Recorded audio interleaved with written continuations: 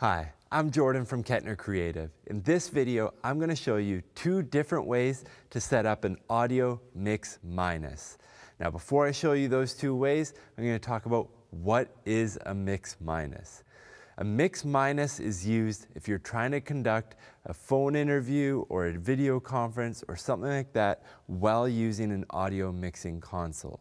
What it does is it allows you to send them the entire mix from your audio console minus themselves. The last thing you need when you're doing a Skype interview, a Zoom call, or a video call on your phone or a phone interview is for the person on the other end of the phone to hear themselves with like a 2 or 3 second delay, because that's extremely distracting. It's bad enough that you're already trying to communicate with the delay, but what you don't want is that person on the other end of the line getting distracted by hearing themselves on a delay while they're trying to communicate their point. So we need to create a whole mix for them, minus themselves, and send that to them. Now, what do you need to make that happen? I'm going to go through everything that you need to make that happen for two different methods, but first, as a very broad stroke, you need an audio console that has an aux output.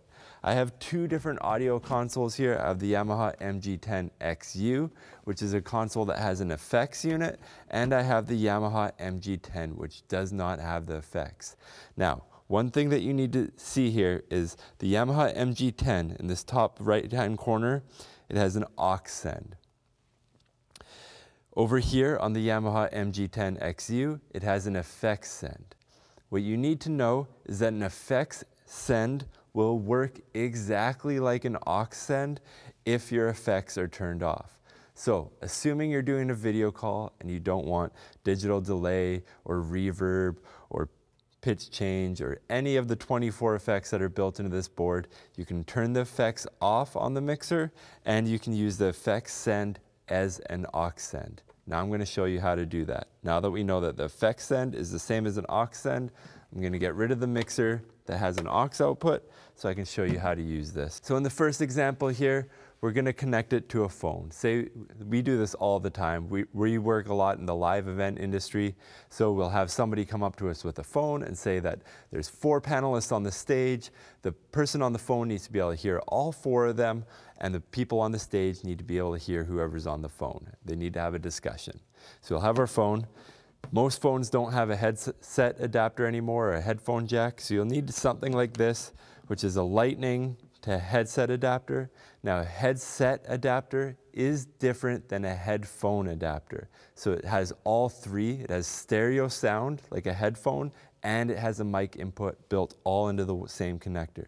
If you buy the official adapters from Apple, whether it's USB-C or Lightning, this is the standard. So if you buy the official ones, you don't have to worry about it. Some of the third-party adapters will be cheap and they won't work in the same way.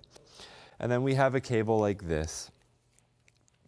This cable basically breaks it out so we can feed the phone XLR and we can take stereo sound out of what is now a headphone adapter from this phone. If you want pricing or if you want to see specs on anything that you see in this video, we have it all linked in the description below. So check those links out and you can find where to get this adapter and the pricing on all the cables that we're going to use today. So here we have the headset adapter. The first thing that we're going to worry about is we're going to worry about getting this headphone jack plugged into the mixer so those who are on the stage in our fictional event can hear them. This works exactly the same way if you're doing a video stream. You want the people on your video stream to hear the person on the phone as well. So we're going to connect that there, and then we're going to plug it in to input 5 and 6.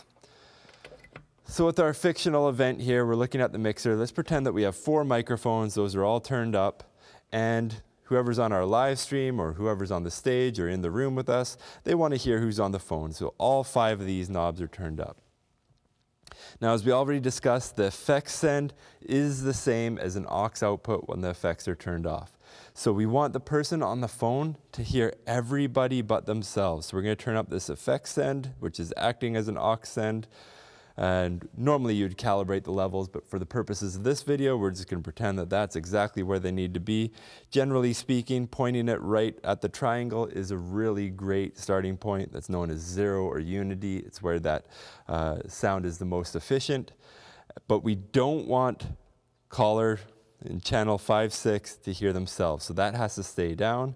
Everything else, because we want to send the whole mix minus themselves. So the whole mix is turned up, minus themselves will come all the way down and come up through the output here. So now we need to connect that output to this XLR. So here we have a balanced TRS cable. We'll plug that into the effects send, which is acting as an aux send. It converts it to balanced XLR. We'll plug that into the phone.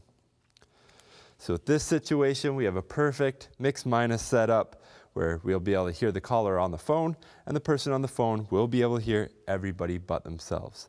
Now, what if the device that you're using doesn't have this headset adapter? The first thing I want to say about that is most new laptops, MacBooks excluded, MacBooks just have a headphone output. But a Dell XPS, for example, has a headset adapter on it. It looks like a headphone jack, but it has a little headset symbol. This headset adapter cable that we recommend will work for that as well. But say you have an older laptop. If you have a laptop like this has a headphone output and a microphone input.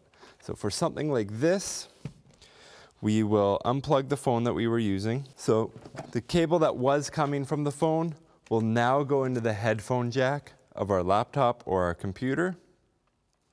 Plug that in. And then what we need to do next is we need to plug a microphone into the computer so the computer can hear what's on the mixer. So to do that, we're going to use the same effects send, and we have this cable that goes from 1/4 inch to 1/8 inch. And yes, it's going to be mono, but generally I've never heard of anybody on the other end of a Skype call or a phone call complain about mono sound. So there you have it. It's the same approach and the same mixer settings, but you will need another cable so you can get the sound coming out of the laptop and feed the sound into the laptop. So that's how you set up a mix minus, either with a phone or a device with a headset adapter, or with a computer that has the traditional line in and out jacks on the computer itself. If you have any questions about this, please leave a comment in the comment section below. If you want to see more videos like this in the future, please like and subscribe. And again, if you want to see pricing or links or descriptions of anything that you've seen in this video, please check out the links in the description. Thank you for watching.